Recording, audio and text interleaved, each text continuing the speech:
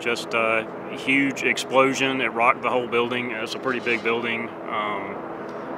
The lights went out for a few seconds, and immediately a cloud of black smoke. There was debris floating up in the air. So obviously, you know, a huge explosion. And then looking out the window,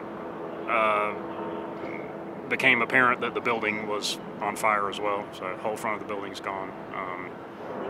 We just ran to the window, and everybody left once we started to smell smoke inside the building. So